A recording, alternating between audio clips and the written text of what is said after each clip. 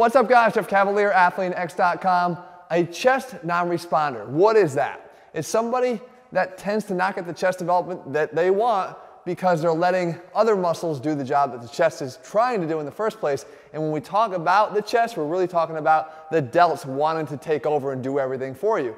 Today I'm going to show you the #1 thing you want to do to try to get those delts to shut the hell up and let the chest do its job. And of course, we're breaking out the muscle markers to help explain how this all works. So let's draw some muscle marker action here. What we have is the front delt.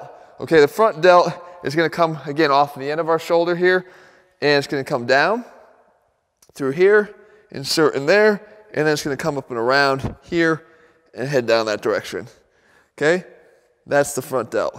Now, really close by is the upper chest. And really the pecs in general are all going to sort of suffer from this, what I'm going to show you here today. But the upper chest is the one that sort of fits right in there, and that's coming off of the clavicle, coming down, and heads down towards the arm that way, and then of course right up underneath here, and heads down towards the arm that way. Okay, so what we basically have are these two muscles that are really close in proximity. So what does that mean? It means everything when we're trying to determine how to get the chest to actually respond and get the shoulders to shut up. And what we do is we look right here, right off the bat, with a bench press. So with the bench, when we come down to position here, the first thing we want to do is make sure the microphone doesn't choke me. And the second thing we want to do is look at the pressing, how we do it. When we press up, okay, the major mistake you're going to make is allowing the shoulder to become the first line of defense and take over. So if the shoulder gets in front of the pec itself, then it's going to take on the brunt of the press. Okay, so what we want to do is make sure that the delt stays behind and that the chest leads. And we can do that two different ways. One of them is sort of a Cam Newton drill that I say. You take this, you open your chest up. The Superman reveal the yes, right?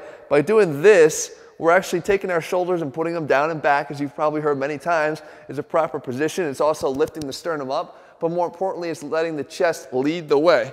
You see what happened to the delt?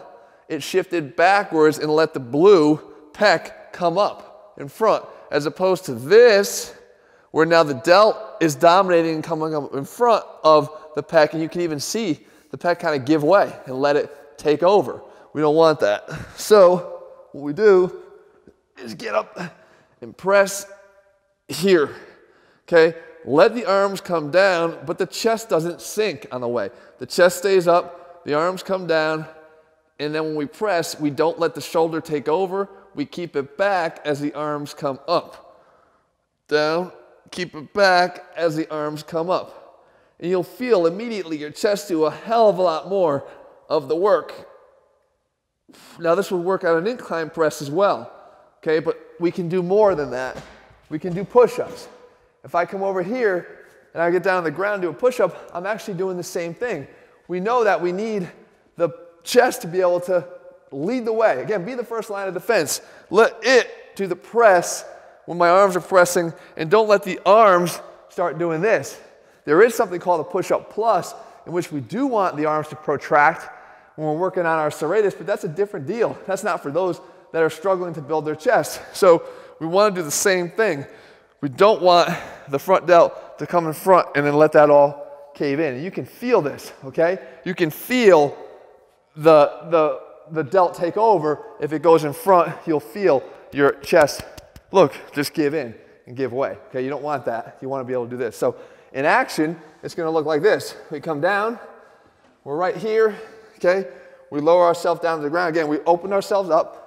Boom, down to the ground, here, come all the way down, and as we press up, lead the way with the chest, keep the shoulders back, down, boom, here.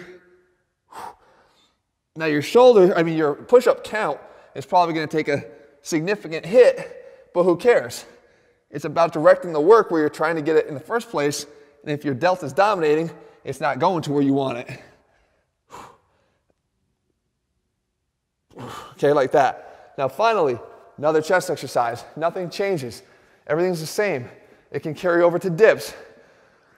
We get up in the dip station here. Again, talk about, open it up. here, drag, brings your shoulder blades down, back, lifts your sternum up. When we're in this position, we grab on here. Now, we come up, and again, we don't allow the delts to jump forward and allow the chest to quiet down.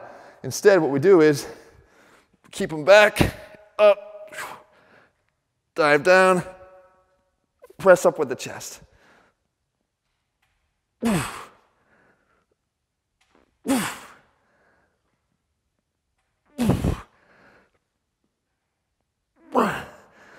Combine the fact that I've always told you guys, don't let your shoulders shrug up either to take away the work from the chest.